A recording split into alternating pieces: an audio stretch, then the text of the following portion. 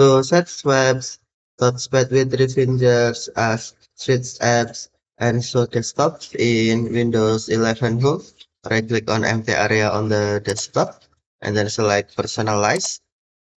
Next, click or tap Bluetooth and Devices. Scroll down the screen, tap Touchpad, and then tap three finger gestures.